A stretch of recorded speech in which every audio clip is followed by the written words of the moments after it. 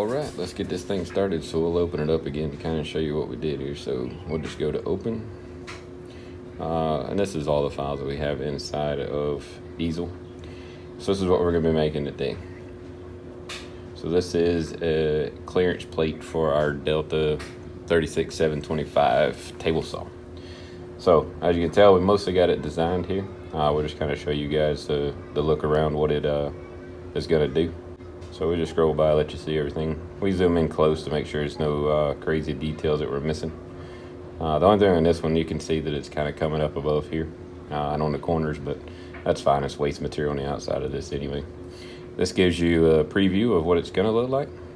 You can click it and rotate it around however you want. You can double click and drag it.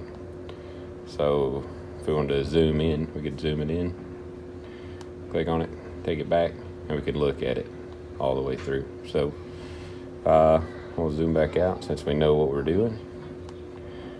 Click on it, drag it over so we can see everything. So now we're ready to go into, let's check our cut settings. As you can tell here, it's 24 by 5.5 by 1/2 inch thick PCB pine common board. We'll be using a 1/8 bit to do this entire carve. You can add an additional bit right here. Go to cut settings, it's going to give you a recommended feed, plunge, depth. You could also go to custom. So this is 0.02, which we already made as a custom. Standard is 0.005, which takes a little while. So we like to do the custom side. Once we get it to here, we can just simulate and it'll tell us how long it's actually going to take. So 3 hours and 7 minutes to do this with a 1/8 bit. So what we'll do is add in a second bit, the 1/8 to do the center carve, and then a 1/4 inch in order to mill all this out. It should take our time down significantly.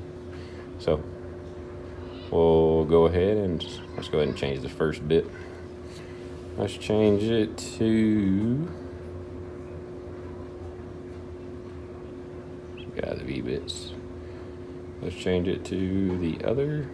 We'll do 0.2250. Cool thing about CNC is you got to know your decimal points in order for it to make sense. So that'll be a 1/4 inch. We know that. The detail bit will be a 1/8. So that'll give us everything we need there. Now we'll simulate it again and see what it does. Well, that didn't work.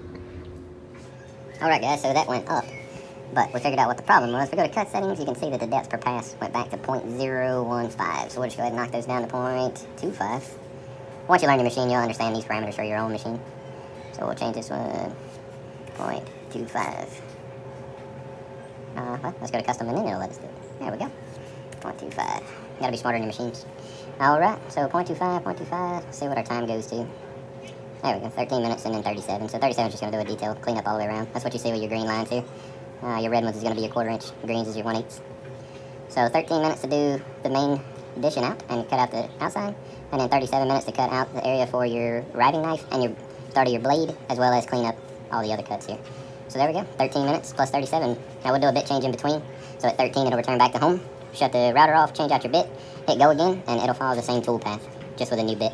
The machine's already got all that programmed in, so it knows exactly what to do. What we were doing there, so as the bit went right, it would hit here, left here, as you can guess, forward and back. Our Z probe is our up and down, and you're able to move it in these 4 increments. We try to stay with the 0.01 just for dialing it in. Then we'll hit set to XY0.